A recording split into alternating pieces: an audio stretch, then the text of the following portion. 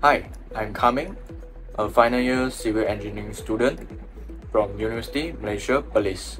Today, I'm going to show you a video about the finite element analysis of deep excavation work problem using PLAXIS 2D software. Have you ever wondered how the deep excavation is done and how the engineer ensures the design of earth retaining structure is feasible?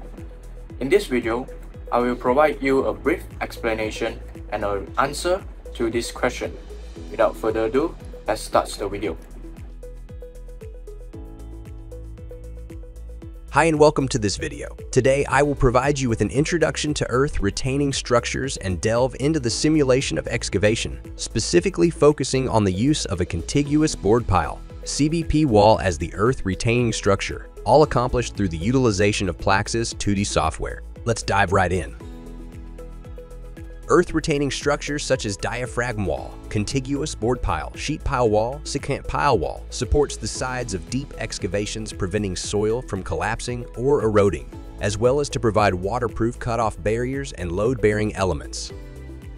Cast in situ board piles are formed by excavating a hole of the specified size or diameter to the required penetration depth and casting the excavated hole with concrete of specified strength after the reinforcement is lowered into the hole. When the piles are constructed in a row, they can be used to form as earth retaining structure known as contiguous board pile wall. PLAXIS 2D is a widely used finite element analysis software program specifically designed for geotechnical engineering and soil mechanics applications. It is used by geotechnical engineers and researchers to analyze and simulate the behavior of soil structure interactions in two-dimensional 2D space. The software uses the finite element method to discretize the soil and structure into smaller elements, allowing for a detailed analysis of complex geotechnical problems. Users can input geotechnical data, material properties, boundary conditions, and loads to create realistic numerical models. The software then calculates stress, displacement, and deformation patterns within the soil and structures, providing valuable insights into the behavior of the system.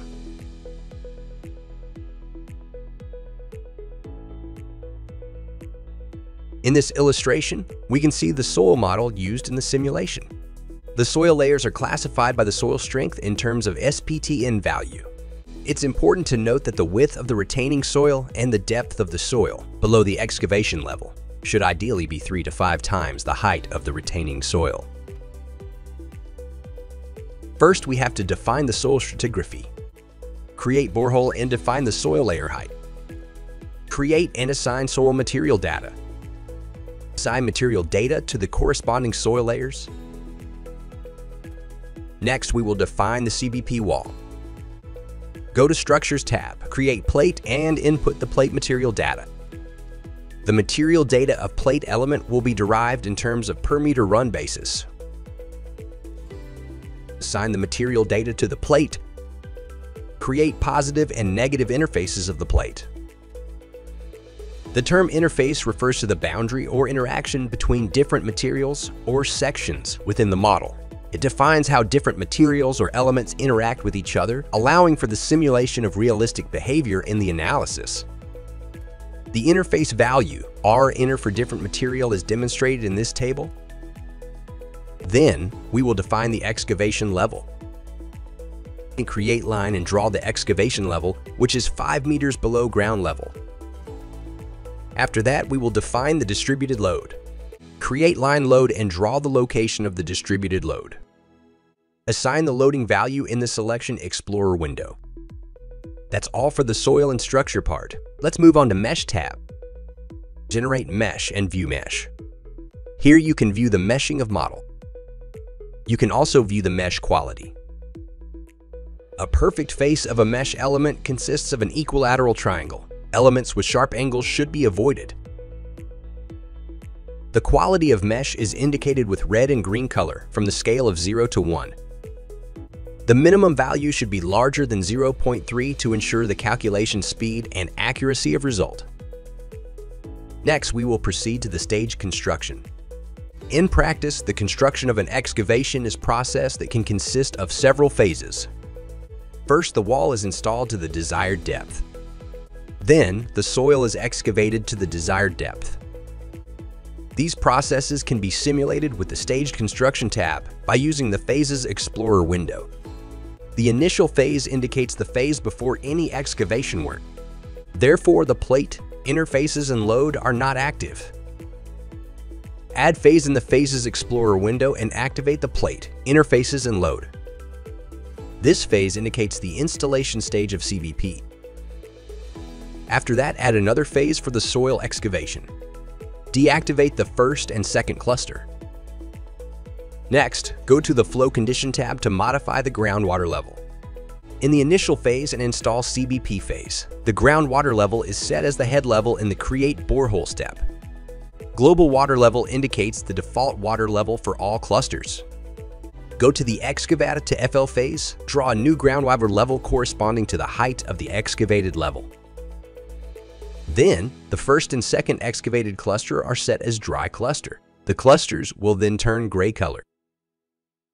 The pore pressure calculation type will be changed to steady state groundwater flow to simulate flow condition. Finally, go back to the Staged Construction tab. Click the Calculate button to calculate the project. You can view the illustrated results such as stress, displacement, and deformation patterns.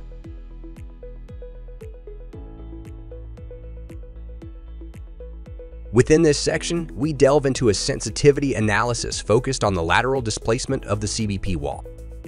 The lateral displacement is crucial in evaluating the performance of embedded retaining wall, as it will affect the serviceability behavior of the wall as permanent structure and detrimental effect on the surrounding structures or utilities.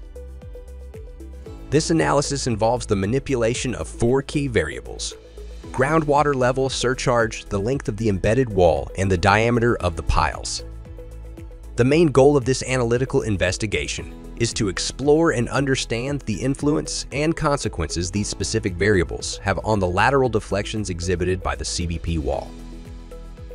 To initiate the analysis, our first step involves adjusting the groundwater level. Specifically, we manipulate the groundwater level by employing 5 distinct values ranging from 1 to 5 meters below ground level. The findings reveal a clear correlation between the groundwater level and the lateral displacement of the wall. As the groundwater level lowers, the lateral displacement of the wall also decreases. This aligns with the theoretical expectations. A high level of groundwater at the location can cause a decrease in the shear strength of soil, induce higher hydrostatic pressure, and consequently leading to an upsurge in lateral pressure exerted on the wall. Next, proceed to vary the line load magnitude, systematically adjusting it to values of 10, 20, 30, 40, and 50 kilopascal. A minimum design surcharge of 10 kilopascal is applied to cater for construction loads and unforeseen circumstances.